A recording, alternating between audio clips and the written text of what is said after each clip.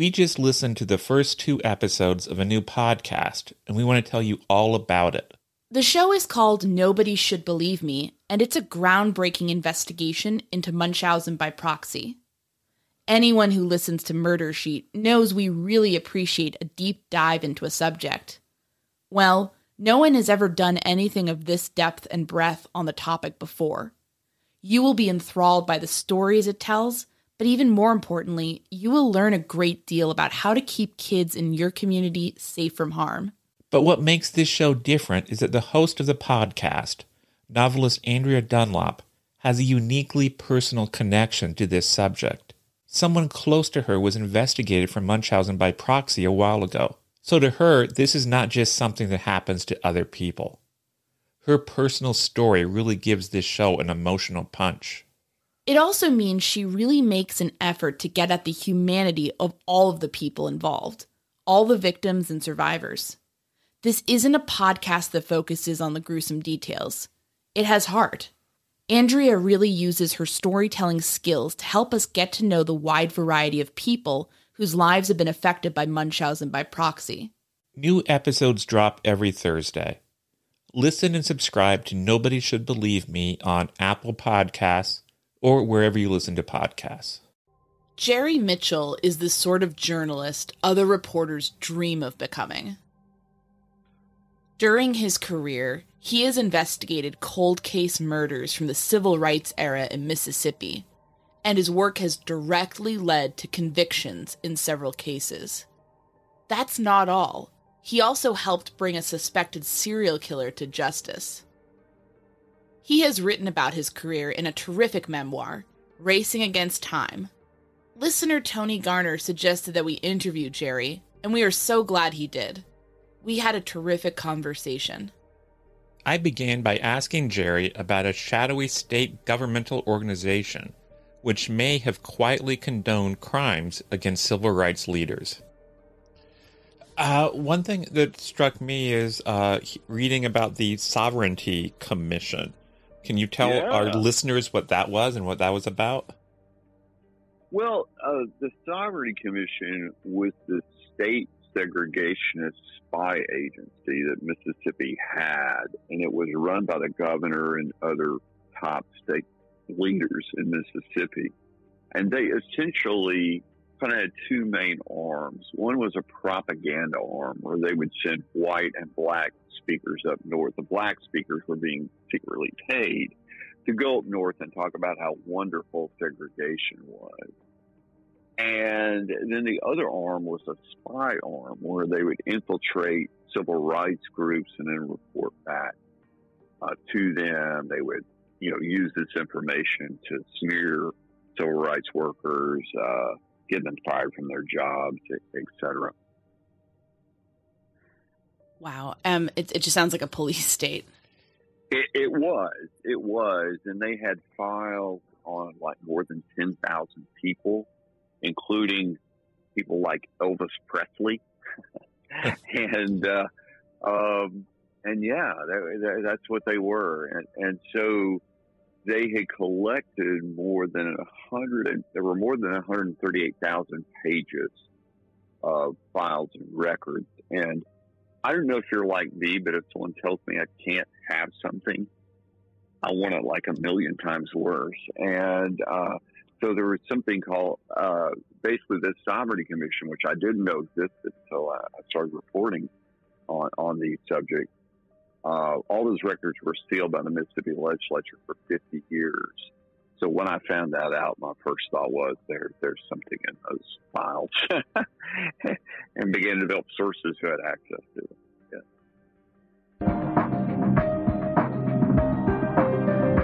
My name is Anya Kane. And I'm Kevin Greenlee. And this is The Murder Sheet, a weekly true crime podcast. Anya and I connected over the Burger Chef murders, a 1978 unsolved case involving the killings of 4 young restaurant employees. Now we're looking to track restaurant homicides. To help us understand the patterns of these crimes, we created a spreadsheet of nearly 1,000 eatery-related killings, the Murder Sheet. We'll be drawing on that data throughout Season 1 to give you a deep dive into undercovered crimes. We're the Murder Sheet, and this is Cracking Cold Cases, an interview with investigative journalist Jerry Mitchell.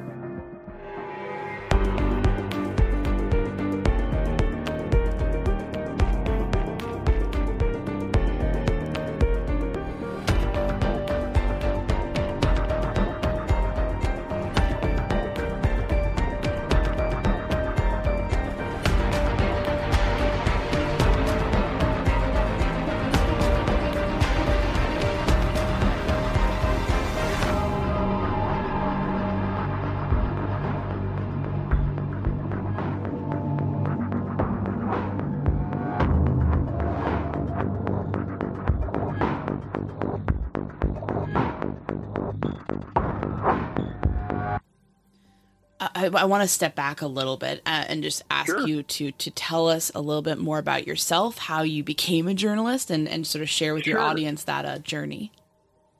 Yeah, I got into journalism way back in high school. I love to write, and so that's really. And my mom, I was reading 3 newspapers a day by the time I was 7 or 8 years old. We took that many newspapers plus magazines, and so my mom has always been that way, and I kind of fell in line with that and got into journalism in high school and really was more interested in the writing, to be honest. But once I kind of got, graduated with a degree in journalism and did it for a while, I found out I was a lot better in reporting than I was in writing. So which I didn't know, obviously, in advance. So I really realized that I had a talent and skill that I had no idea I had. And that kind of led me eventually into investigative reporting. And then how did you come to sort of develop this focus on things like civil rights murders, but also just the abuses of the government against, with the Sovereignty Commission and everything like that? Well, the way my journey began is I happened to be assigned as a reporter to go cover a movie, which was a fictional film called Mississippi Burning, which was based on the real life killings of these 3 young civil rights workers, James Chaney, Andy Goodman, Mickey Schwerner, who were killed by the Klan. And I knew nothing about this case, knew zero. But I happened to go see this movie with 2 FBI agents who investigated the case, as well as a journalist who covered that case. And I was really shocked to find out that more than 20, Klansmen were involved in killing these 3 young men, but nobody ever prosecuted the murder. And that really shocked me. And so that kind of, I would say, began my education about the civil rights movement, some of the violence attached to it, which I knew nothing about, to be honest. So I began my journey. So can you talk about how you tried to get access to the records of the Sovereignty Commission? Yeah. So I found out these guys, my first, I was able to get my first leak, I guess, through the court. And then that led me then to the sources. There was a guy by the name of Ken Lawrence, who was an activist and was also involved in the litigation to try to open the Sovereignty Commission files, which were sealed for 50 years. And so I began to kind of press him for details. And one night, he literally just started reading from the files to me. And so I took those notes down, didn't have the files themselves in hand, but then found out just serendipitously that somebody I knew had access to the files, this lawyer I knew. And so I basically ran that information by him, and he was able to confirm that what I had was accurate from the files. And that kind of began my journey, and it eventually got another source to give me, it was about 2,400 pages, what I call the Sovereignty Commission's greatest hits, those files. It was about a dozen notebooks that were, filled with these files. And so And basically what I found in the files was at the same time the state of Mississippi was prosecuting a guy named Byron D. Beckwith for the murder of Meg Revers. This other arm of the state, the Sovereignty Commission, was secretly assisting defense trying to get Beckwith acquitted, and nobody knew that. And so that story ran October 1st of 1989. What was the reaction to that story? I'm sure people were shocked, but did you get any pushback from powers that be? Oh yeah, I mean there were a number of people that were not happy that I was digging into these things. I remember having some guy, of all places at church, kind of accost me that I was writing these stories. Why was I writing these stories? And yeah, but I had, but I went after I did that story. I went to Merle Evers, the widow of Meg Revers, and asked her if she thought the case should be reopened. And she read my story and had reached out to her own family and talked with her own family, and then called me back and said, this case, my husband's case should be reopened. And I was compared to kind of like a snowball at the top of a tall mountain. It just kind of began rolling down the hill, and by the time it got to the bottom of the hill, it was an avalanche. It was just one thing after another that kind of led to this avalanche that eventually resulted in the indictment of Byron D. Beckwith. So, I did go and interview him. To back up a little bit, at the time that I wrote this story about this case, the odds were probably more than 1,000,000 to 1 against the case ever being reopened, re-prosecuted. There was no murder weapon, no transcript, from the court trial, nothing of any kind of value in the court files.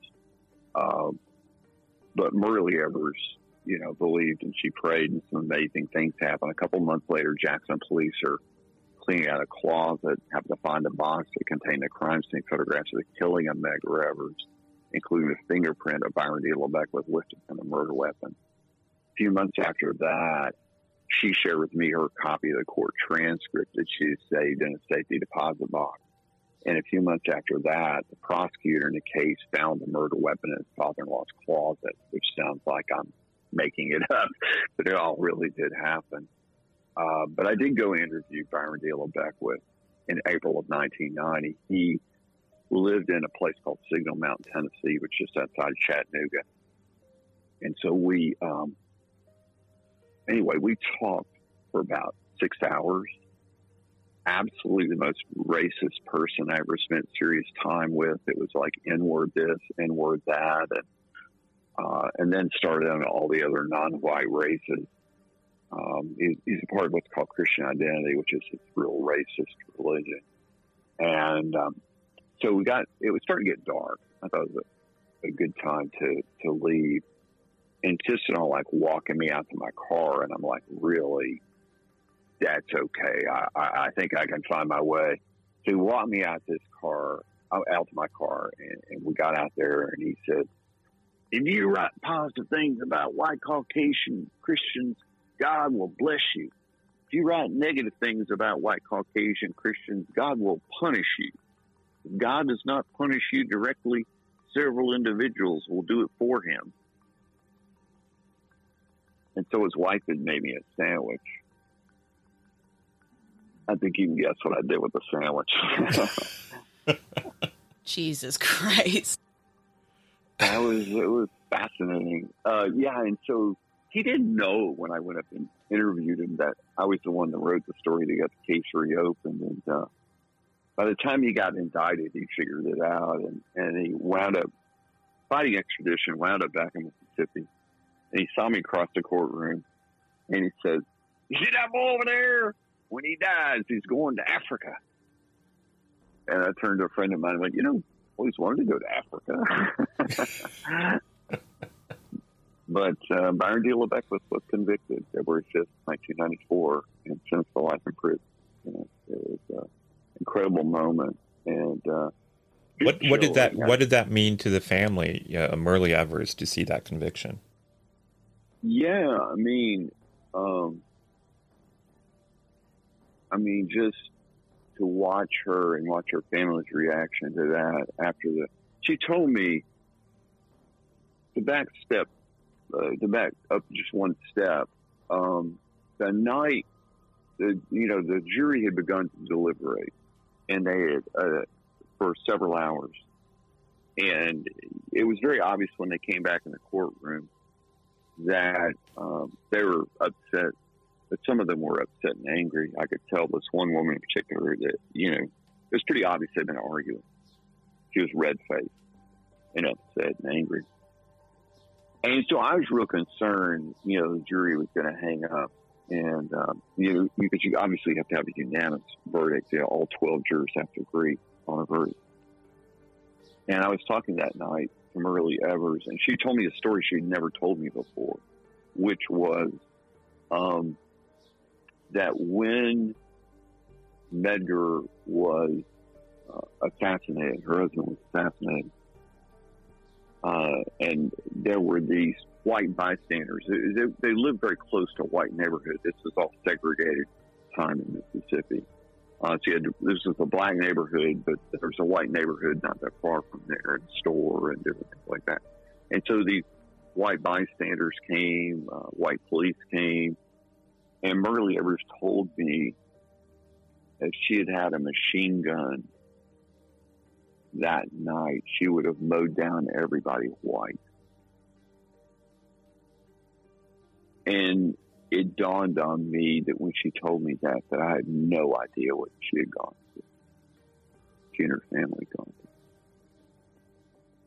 through. And then when the verdict came in, she told me afterwards, she cheered the verdict, obviously, and her family did. And she told me afterwards that when the verdict came in, she heard that word guilty, that she felt like that every bit of anger and hate went out every pore of her body. And wow, I just feel very privileged to have been, a witness to a lot of this. So, incredible case, incredible family. Yeah, it's an amazing story, and it's just one of several stories in your book where you write about your efforts to help get justice for other victims. Can you tell us a little bit about the 16th Street Baptist Church bombing? Sure. In September of 1963, Birmingham saw the integration of its first public school. And the Klan was not happy with this. And the downtown church there, the 16th Street Baptist Church, had been kind of the center for this civil rights activity. We've all seen the dogs and the fire hoses and things like that from the spring of 1963. And so that church was kind of the staging area for the Children's March, and that had been taking place.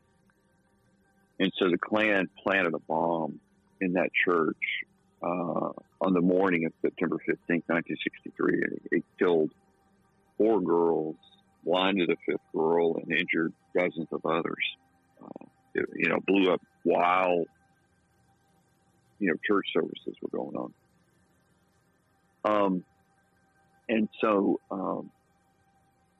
that the case, one of the last living suspects was a guy by the name of Bobby Cherry, who had not been prosecuted in that case. And so I talked to him by telephone, and then I got an email from his wife who said, Bobby wants to talk to you. I'm like, okay. So I drove over to see him. It turned out that he lived near Tyler, Texas, which is not far from where I grew up, which is the schizophrenic town of Texarkana.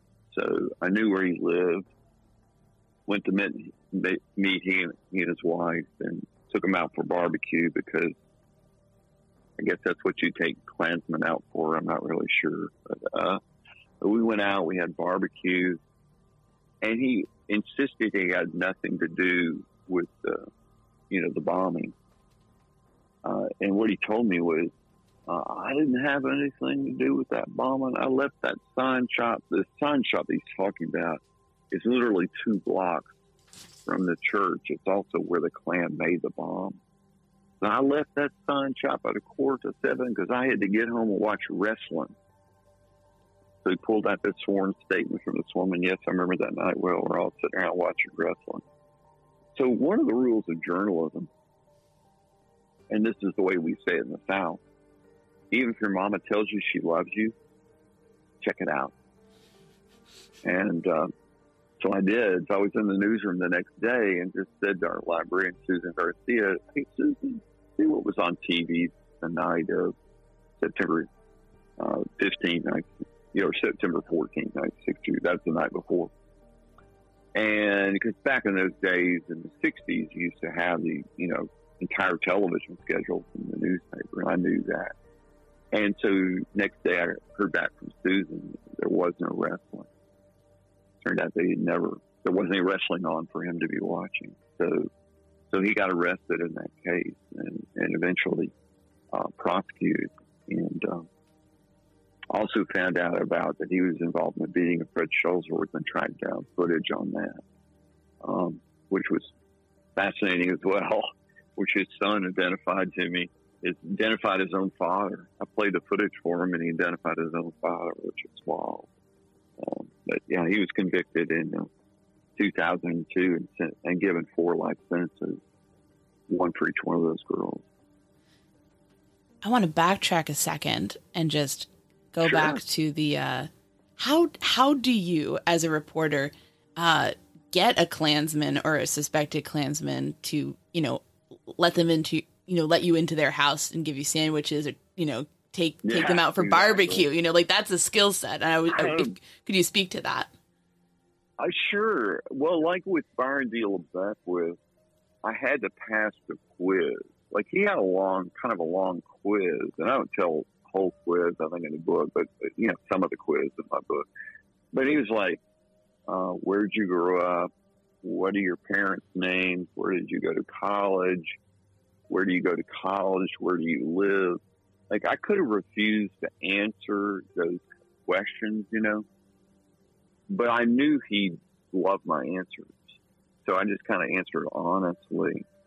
And then, like I said, in the Birmingham case, I got invited. I had already talked to him on the telephone before. And I think they had I wrote this piece called The Preacher and the Klansman this is pretty early days of the internet, that his wife read. And I don't know if she liked it or what it was. It's the story of a black civil rights leader and this Klansman who's involved in this violence, who then gives it up and, becomes friends with the Civil Rights Activist. I don't know. I have no idea to this day why she invited me and why I got invited over. But I think in general, I'm a Southerner. I grew up in the South. I have the accent. Byron D. LeBeckwith quoted scripture to me, and I certainly was familiar with it and could talk scripture to him. And all those kinds of things, I think, played into, my benefit.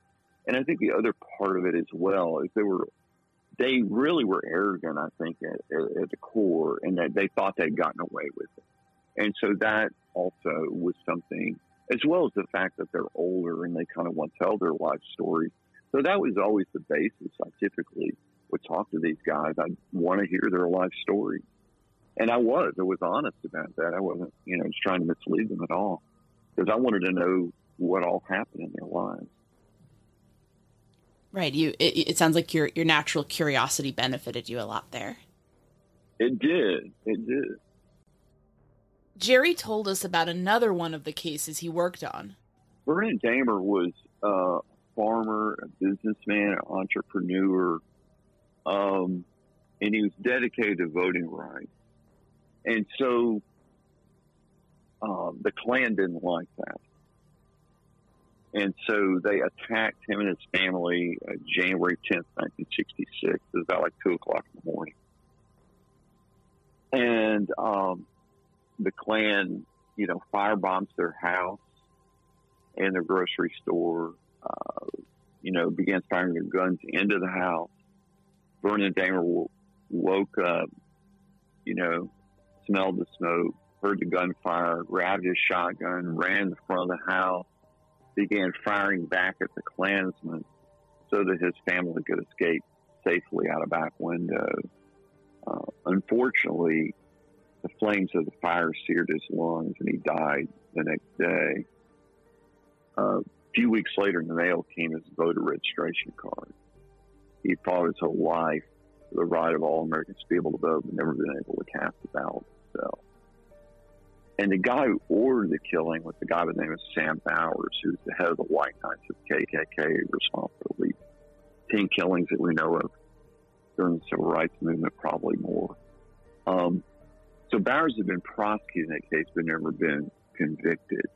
And so the Damer family approached me after Byron D. LeBecq was indicted in December of 1990 and just invited me down to visit with them. They lived near Hattiesburg, Mississippi, which is where that happened. They lived still on the property where this attack took place. And so they just kind of walked me through it, told me about it, explained what happened. I knew nothing of any of the case and just began to work on it. The district, they met with me, they met with the district attorney. I did a story and nothing really. I mean, the DA said he was going to do something about it, but got cold feet over time. Then a new district attorney came in who seemed even less interested. And I got this fellowship to go to Ohio State to get my master's in journalism. So I was literally in Ohio when I got this phone call from this guy who wanted to meet with me. He said he had information on the Vernon Damer case. So I flew back to Mississippi, met with him, and it turned out that he had overheard Sam Bowers give the orders to kill Vernon Damer. So he came forward. And then there was the guy who'd been the key witness back in the 1960s, had been a guy named Billy Roy Pitts. And he was involved in the killing, dropped his gun, got caught, plea guilty to murder, got a life sentence for that, plea guilty. The federal charges got 5 years for that. And so I was researching actually how much time he spent behind bars as well as these other guys. It was a bit of a joke. Some got pardoned, etc. So I was researching him, and I couldn't find any record of his state time, but what I was told is he went into the Federal Witness Protection Program. So I'm talking to the Federal Bureau of Prisons about how much time he spent in federal prison. And I asked the archivist about it, who pulled his file, and she said that he spent 3.5 years in federal prison. I said, I understand he left there and went to the Federal Witness Protection Program. She said, that's impossible. I said, what are you talking about? I said, well, there was no Federal Witness Protection Program back then. So what this meant was Billy Roy Pitts had never served a single day of his life sentence in Mississippi. Kind of a big oversight.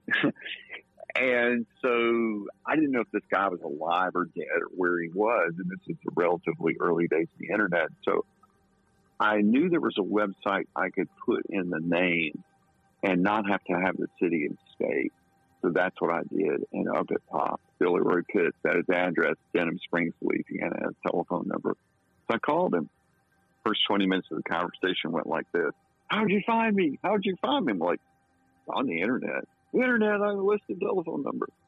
So the result of my story that he had never served a single day of his life sentence, Mississippi authorities issued a warrant for his arrest. And he didn't like that. In fact, he ran. And while he was on the run, he sent me this audio cassette, which I played. This is how it began. Jerry, I just thought I'd let you know you've ruined my life. But I promise I'd talk to anybody. I'd talk to you. So here's his tape. And on his tape, he proceeds to tell me all about his involvement in killing Vernon Damer, all about his involvement, all this other Klan violence. So shortly after this, he turned himself into authorities. And this now led to the arrest of Sam Bowers this is now May of 1998. And so he was arrested, and Bowers went on trial essentially in 1998 and was convicted in that case.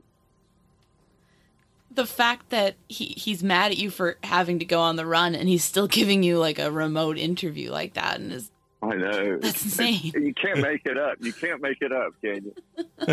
I'm just like, what? Jesus. And then your book sort of begins and ends with the case that really got you involved in all this, which is the Mississippi burning case. I was just wondering if you could tell us something about that. Sure. So I mentioned I went to the movie and really began to learn about that case, really began to work on it some before the Sovereignty Commission mega rubber stuff kind of came into my lap.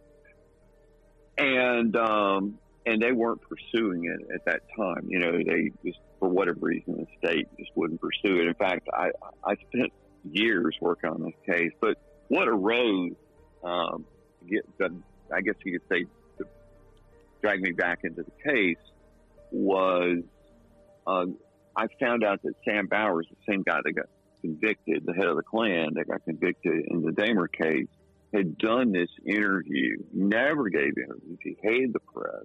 He considered us satanic, in his own words. And so he never had anything to do with the press, but he'd done an interview with the Mississippi Department of Archives and History, but it was sealed. Well, during the Dahmer investigation, the Attorney General's office had actually subpoenaed that interview. And so what I did was able to get one of the investigators from the Attorney General's office to let me come and read that interview. And so he let me come and read it. And he just let me read it and take notes. And so in that interview, he talked about the Mississippi burning case. And he was one of 7 Klansmen convicted. The rest of the 18 walked away free. And Bowers said he was quite delighted to be convicted and have the main instigator of the entire affair walk out of the courtroom a free man. He was referring to a guy by the name of Edgar Ray Killen, or as he's known locally, Preacher Killen. So I called him up. We talked for about 20 minutes. Finally, at some point, he said, "There's some guy in Jackson that just keeps stirring things up and stirring things up and stirring things up." And I didn't have the heart to tell him it was me. So I took him and his wife out for catfish. So, and we talked, and I asked if he had anything to do with the killing of 3 civil rights workers. He said no. I said, "What do you think should happen to the people that were responsible?" He said, "Well, I'm not going to say they were wrong." And then he proceeded to tell this story about himself. When Dr. King was assassinated in Memphis, at that moment in time, the FBI had no idea who did it. So they kind of sent out agents everywhere. 2 of them show up at the doorstep. Preacher Killen wanted to know his whereabouts on April 4th, 1968. He wouldn't talk. Killen wouldn't talk. But the agent left his card. So time goes on.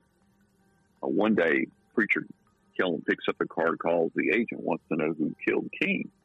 And the agent's like, "Why do you want to know?"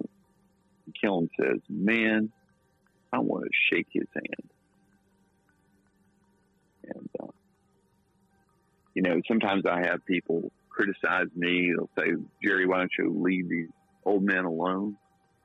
And I just tell them, these are young killers. They just happen to get old. Edgar Ray Killen was convicted on the exact anniversary of the killings of those 3 young men, June 21st in 2005, on the 41st anniversary. And he was sentenced to 60 years in prison where he died, as well as all these other Klansmen that in these cases all died in prison. Wow. And that's incredibly powerful that happened on the anniversary. Absolutely. Just amazing. And I am a person of faith. And so I feel like God's hand's been involved in these cases. And I mean, to me, the timing of that would just seem way too coincidental. And I want to note, I don't think you talk about it in the book that Kevin and I both read, but I was doing some research and I came across this as well on the internet, that you also, when you're not taking on these Klansmen, you also helped uncover this the serial killer Felix Vale. Yeah, I wrote a serial killer case I worked on as well. That was a wild case. Yeah, Yeah, I had this mother call me out of the blue. She had heard me on the radio, on public radio, and called me and said, would you be interested in writing about a serial killer living in Mississippi? And, you know, I wouldn't be much of an investigative reporter if I didn't answer yes to that question, right? So I said, yeah, sure, I'd love to. And so she told me. And so the guy's name was Felix Vale. He had been married to his first wife, and she had, quote unquote, drowned accidentally in 1962. 11 years later, his common law wife disappeared. And 11 years after that, his another wife disappeared. And so she started like telling me more about it. And it was like, I was struggling to kind of follow her because it was kind of not necessarily going in sequential order on these things. But he'd never been arrested. And I just was trying to figure out as a reporter, you know, you want to kind of have something to hang your hat on. He'd never been arrested for any of that. And thought, well, how can I write a story about a serial killer, you know? And so, but she then later called me and told me she was going to go confront him. So I'm like, she was going to confront him and wanted to tell him that she knew he killed these three women. He might never, you know, anything ever happened to him, but she knew he killed these women and wanted to confront him about that. And I'm like, oh, I want to go with you. And so, you know, to me now, all of a sudden I see, oh, okay, I can do a story now. I got this mother confronting a serial killer. And, you know, you don't have to even call him a serial killer. She's going to make the accusation. So I went with her, you know, met her, and then we drove in her car, this real remote area. It's about an hour north of Starkville, Mississippi. People know where that is. It's where Mississippi State is. And so, anyway, I went with her, went in her station wagon. We got there. She parked the car, checked the gate. It was locked. She hopped over the gate. And then I followed her. And it was the weeds, I swear, were like 10 feet high. Like you couldn't see the sun. The weeds were so high. And we finally go down this dirt road, finally get to this clearing. And there's a trailer. And so she goes and knocks on the trailer door. And there's no answer. And I'm kind of curious. And I'm like, is the guy really there and not answering? So I kind of peek in the window and I'm seeing. And then I start noticing the woods behind us. And now I'm getting very curious. Like, okay, is this guy really around? And by this time, she's already off at the second trailer. And she gets over there before I do and figures out that the back window is missing of this trailer. So she crawls inside. And she then opens the front door, so now I can see in. I wasn't going to step into the trailer. I didn't want to be accused of trespassing. I was kind of following the kind of general rules of journalism we do in approaching a home like a trailer or something like that on a property. And so she starts rummaging around, and the next thing I know, she throws out a machete. It clanks on the floor. And then another machete. And then another machete. And then all these swords. And I'm like, what have I gotten myself into? So we talked over dinner. She had these two manila folders that were full of hundreds of pages of, you know, newspaper articles and different other things she had. And the first thing she showed me was some of the newspaper articles about his first wife.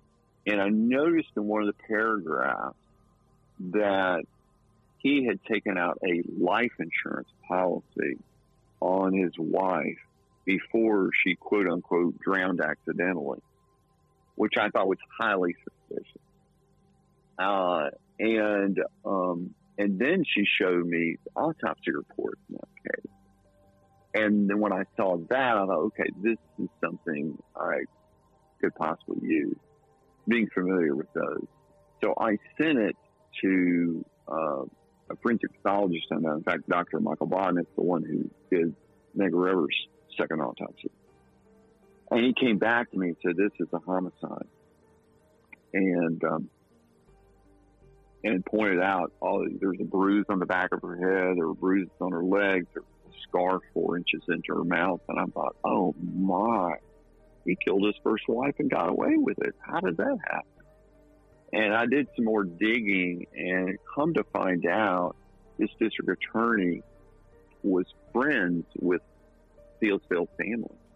The district attorney's father actually worked directly with Fieldsville's uncle, and they were very good friends. I actually met Fieldsville's aunt, went and visited her in her nursing home near Lake Charles, and she told me all this.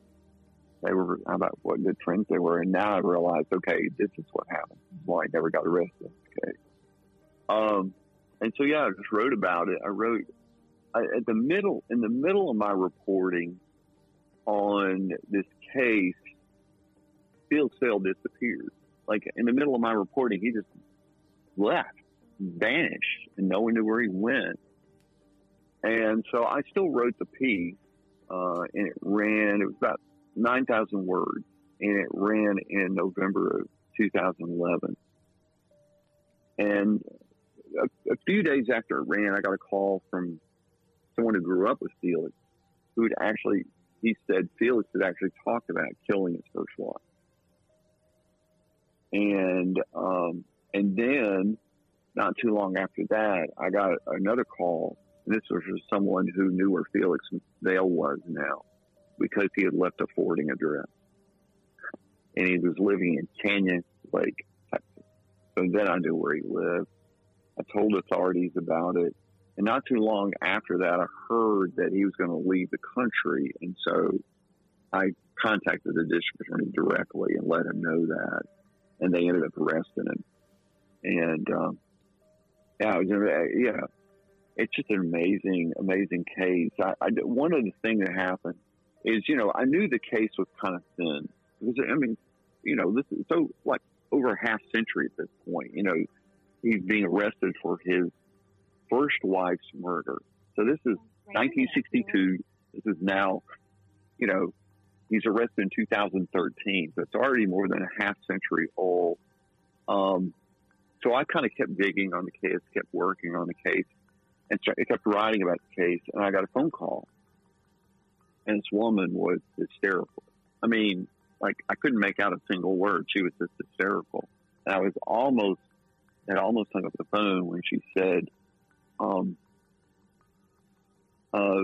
I used to be married to Fieldsville. I'm like, oh, wow. And so it turned out she was married to Fieldsville for about a month in 1977. She was telling me they had an argument, and she was kind of tired, verbal argument. She was kind of tired of the argument, and she told him, look, I'm going to go take a shower. So she went in to take a shower. She gets in the shower, and the next thing she knows, Fieldsville comes into the shower and starts strangling her. And she managed to scream. Her brother happened to hear her and came in and rescued her from Felix. And so, obviously horrific. And then I asked her, well, who Felix is? I typically ask this question to everybody I talk to who knew Felix is, who was he close to? Because you're always looking in a case, or maybe somebody had some additional information. Someone who's close to him would more likely he might confess to. So she told me the name of his best friend at the time in San Diego. And so I went online to find this guy, and it turned out he was dead. But it also turned out that he had a twin. And so I called his twin brother. He's like, oh man, I wish, my brother was alive. He could have told you some things. Anyway, He acted like he didn't know me. The next day, I happened to call back because I was trying to nail down better when Felix was in San Diego and in that part of California. And the wife is the one who answered the phone. And she said, there's something my husband didn't tell you. She spoke to her husband on the phone. He's like, yeah, we had a party one time, and all the guys were bragging about something that nobody else there had done. And Felix said he killed his first wife. So he told me that. And then the next day, a buddy of his whom he had contacted called me. He too had heard Felix talk about killing his first wife, drowning her. And so when the trial happened, both those men testified, and so did Mary Rose, the mother who contacted me originally about her daughter, disappearing. And Felix Vail was convicted. It's the oldest conviction of a serial killer in U.S. history, almost 54 years in between the murder and the conviction. And weirdly enough, what would have been such a brittle case to begin with, by the time it went on trial, they literally took longer to pick a foreman than they did to convict Felix Vail. So, really an amazing case. That is just incredible. I wanted to ask you something about, Sure. You mentioned, kind of interactions with police and DAs and stuff, in your experience, and I imagine it might be varied based on a number Sure. of factors, but have authorities been pretty cooperative with you in your reporting? Does it depend? Well, it's really funny. I mean, I've had varied. I mean, some of them hate my guts. And, because I report on the story, I mean, they may or may not like this. Some of them don't want to do these cases, or some of them, they consider what I'm doing, I'm being a pest. I'm interfering with the work in some way. I had, as people can see in the book, my relationship with the prosecutor in the Medgar Evers case was kind of varied. I mean, at certain points it was good, and at other points it was not good.